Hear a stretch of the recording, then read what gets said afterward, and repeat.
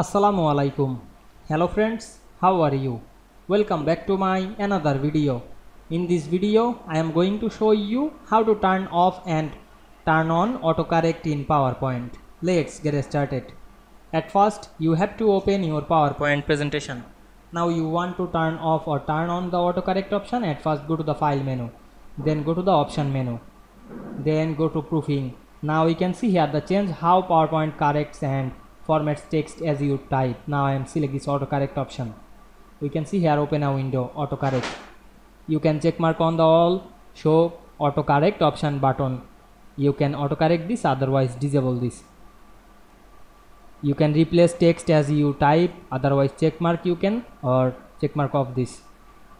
Now I am click OK, then click OK. Now we can see we turn on or off the autocorrect option easily. I hope you enjoyed my video. Please like, comment, share and subscribe my channel. Thanks for watching.